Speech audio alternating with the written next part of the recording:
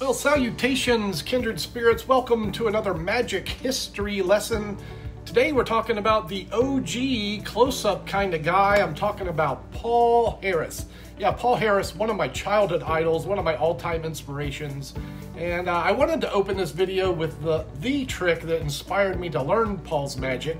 But after 4 hours of trying to capture this thing on video, yeah, it's been a while since I've done it, I decided that maybe I could leave it in the hands of the magician that I saw who inspired me to learn Paul's magic. And with that, we're going to take a look at David Copperfield. Yeah, the GOAT, the OG GOAT, David Copperfield, performing Paul's Immaculate Connection on one of his TV specials from the mid-'80s. So let's take a time travel back and take a look. Here's David Copperfield doing Paul Harris stuff. You've all heard of marked cards, yes? Yeah. That's where you can tell one card from the other by little markings on the back. Now, those cards aren't marked, are they? Nope. No, they look perfectly, and they are perfectly normal. But I'm going to show you the newest methods of marking cards. We'll be able to tell these three cards from the rest of the deck by the newest methods of marking cards. The first method is called the gambler's crimp. It's a method of putting a little tiny bend in the back of the cards. Here we go. The gambler's crimp. Almost impossible to see.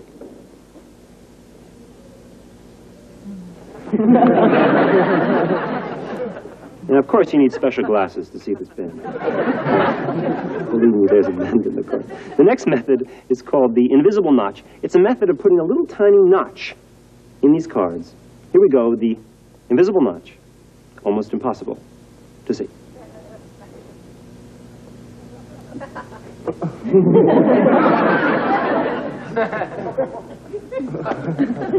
Now, if you read Braille, you can feel the difference. These cards.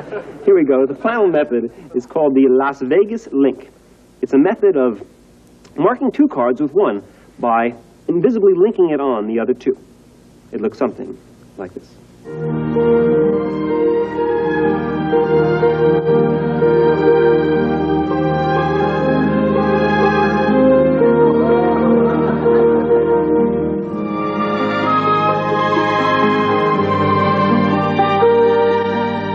Unlink them by making a wish and blowing them.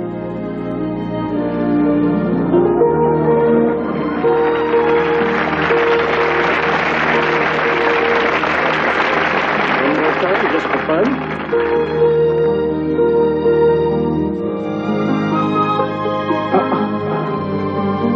Or you can unlink them by ripping them, just like that. Or go back in time in 10 seconds. Have 1, 2, 3 restored cards.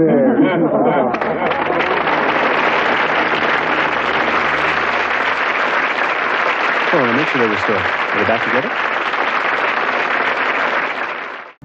So wow, not bad for a card trick. 3 ungimmick cards linked together, torn and restored and given away.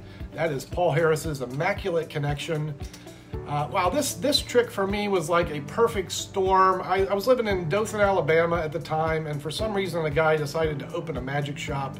This was a small town, couldn't support a shop, but boy, it was a blessing for me to have it there. And it was shortly after this David Copperfield special where I saw that card trick that I walked into this magic shop, and there on the shelf was Paul's Stars of Magic manuscript, the Immaculate Connection. So I made that purchase. It was a $10 manuscript just for paper. That was a pretty hefty purchase for a teenager in the 80s. And I had bags of cards filled with torn cards that have been linked together. And apparently I need to fill some more bags to do that trick again. And on that note, hey, I'm sure this Paul Harris series will see a part 2. There's simply too much Paul Harris stuff to get to. A note on that, if you're interested in Paul's material, this is what I would probably direct any student to. This is his Art of Astonishment series. It's a 3-volume set that compromises his life's work, and everything is updated. There's magic from his friends. We're going to do some of that actually in just a minute. And you know, you can do it like I did and read every single one of those Paul Harris books. You know, I started with Super Magic, The Magic of Paul Harris, Spencer's book, Close-Up Kind of Guy, Las Vegas Magic. They're all good, but this is a great option. It's just very highly recommended. Also highly recommended. I just added this to conjure.com, my site where I, beginners stuff, I teach it, I sell some magic, and we added our first download this week. It's a Paul Harris download. It's his first 3 Stars of Magic videotapes. There's over 30 routines on these tapes. It's like a beautiful time capsule of the best magic, Paul's best magic from the early 80s. So go check that out. One of the tricks on there is J.C. Wagner's Twisted Collectors. Actually, I'm not sure that that's on there. I might be lying to you. It's irrelevant because we're gonna learn it today. I know one of the tricks that is on there is Paul's Fantasy Aces. This is a production that he created with Daryl. I think this was from Close Up Fantasies. And it's a fun way to produce the 4 aces. Not the subject that we're discussing here, but hey, it's in the books, it's on the videos, and that's a fun one to look at. The trick I want to talk about uses a couple selected cards. I'm just going to use the 2 jokers for the selections. Note, it's probably best for this trick if you've had the jokers in play already. So something like my double play trick. Maybe I'll leave a link to the double play tutorial there. And you can do a trick like that, and then the cards that are selected go back into the deck and are lost without a trace. Then perhaps you introduce the 4 aces to do this piece of magic. I digress. Let me do what I'm doing here. The 4 aces, here's what happens. We'll do the basic warm-up trick. They start face down. It's not the shake, it's the spin that makes the magic happen. It's the twist that turns the aces face up one at a time. That's the ace of diamonds. Another twist, the ace of diamonds turns face down, the ace of hearts turns face up. Is this real life? Yeah, this is really happening. This is real time, no CGI. That's the ace of clubs where the ace of hearts and diamonds was. And last but not least, the big daddy, the ace of spades. I'm just gonna leave that one face up. Watch, it'll start to influence the other aces to turn face up with it. That's 1, that's number 2, that's number 3, and look, that's all 4 face up aces. Hang on, no, the fun's just begun. Not only do they turn from face down to face up, they also have the power to find selected cards. There they are, appearing out of nowhere, the 2 selections from before. That's Joker 1, Joker 2. That is the Twisted Collectors. Twisted Collectors, a lot going on there. First, the credits. This was in Paul's book, Super Magic, credited to J.C. Wagner and Alan Ackerman. The trick is published in Super Magic, uses 3 selections. That's fine, it works much the same. But to make this work, you really only need 2 selections, and in my opinion, it makes it a little more manageable. But you can compare the 2 and make your choices. Let's talk about the control first. You need to, we're going to discuss everything, but you need to have 2 selections controlled to the top. Note, I learned this from Paul's book. It's a Marlowe control, and on that note, Paul's material was a great access to Marlowe's material without having to read Marlowe, which can be challenging. Don't get me wrong, I recommend Marlowe, but later in life, and reading material like Paul's fun reads makes this kind of material a lot more accessible. TMI, but that's that. And here's the simple shift. 2 cards, the selections are placed into the pack in the lower half and left out jogged. Show them in different parts. The forefinger goes at the end of this dealing grip situation with the out jog cards. What happens for the controls, you give a light wrist shake and the cards above the uppermost joker will slide forward. Then you can pinch these at the inner end, strip them out, put them on top, and that'll leave the 2 jokers on top of the deck. So do it how you want, but this is a great way to do it. 2 cards face up, shift, and boom. So your selections are here. You've already introduced the aces. Maybe you've done fantasy aces, and oh, you want to get a break under the selections. I advocate the pinky count, so I'll just pinky count 2. If you don't know what that is, you can take a look back at my last weekly lesson. We discussed that. I'll leave a link here. Go check out the lesson on the pinky break and the pinky count. And like I said before, if these are already used, there's no heat on the selections. You've done a trick with them, you put them back, and now you're going to focus your magic on the aces. As you take the aces face up onto the deck, grab everything above that pinky count. So we're going to lift 6 cards off the top of the deck, and then you can set the rest of the deck aside. You're not going to need it. Peel the cards one at a time from biddle grip. You hold, this is biddle grip, ends, thumb at one end, fingers at the other.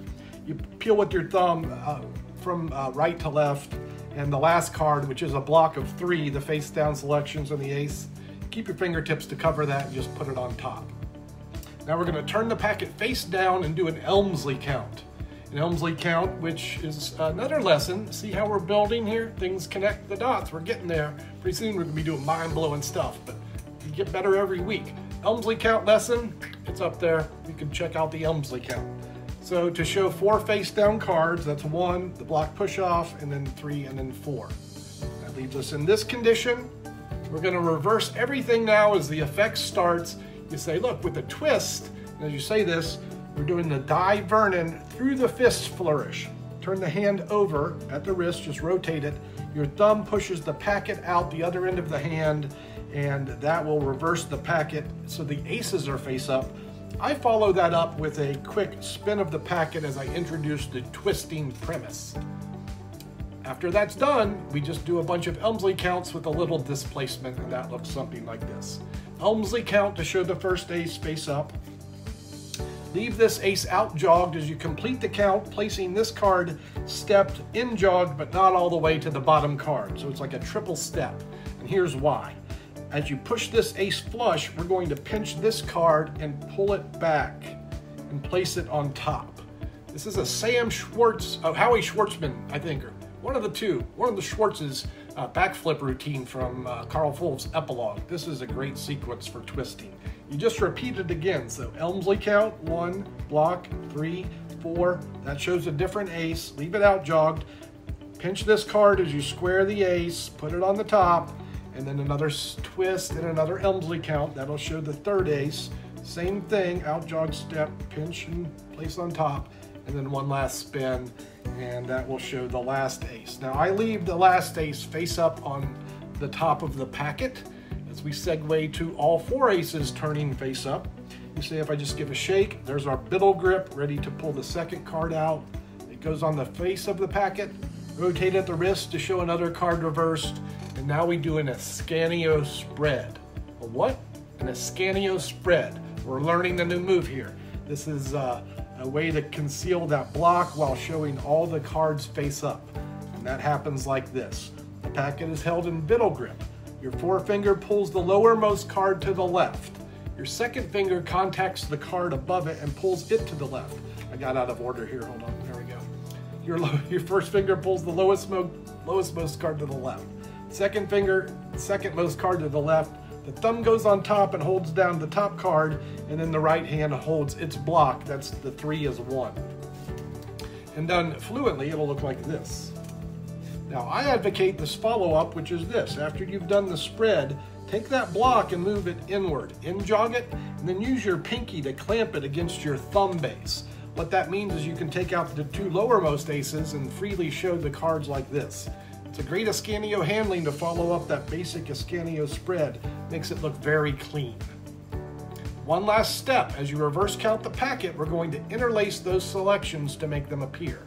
We begin doing that by obtaining a break underneath the lowermost card. Just a little pinky pull down and you can get a break under that thing. And note, that'll be done after the Ascanio spread. So you're in this condition. As you square up the packet, get that little finger break underneath the lowermost selection. Peel the top card as you show the aces face up one more time. As you peel the second card, leave the selection and peel that first ace secretly on top of it, secretly. And then one more reverse count. I like to sidestep this one just a little bit. Shows the 4 aces face up. As you wiggle them, slowly spread them to show the 2 cards appearing between them. And that will be your big finale moment, the selections appearing out of nowhere. And that is my handling of the twisted collectors. Now, that's I've done a couple tricks this week. It's actually Paul Harris week for me. Yesterday on the shorts, I did the vacuum cleaner card, Paul's vacuum cleaner cards. Today I shot PDQ. It's a fun one to return to. Coins Across. Paul's Coins Across is very direct. Heck, you can look at the short, check that out, and maybe tune in tomorrow. That's actually the trick I'm going to discuss in our weekly lesson, the Paul Harris Coins Across. I think it's just invaluable for a student, not just to know and have in the repertoire, but to learn and grow as a coin magician. So stay tuned for that tomorrow. That'll complete our video today. If you have any favorite Paul Harris tricks or questions or comments, please drop a little line in the comments. That helps the algorithm. That helps me find you, and that helps everybody. So that'll do it for today. I always thank you for your time. Thank you for your attention and your energy. And I'll see you on the next video. Ciao for now.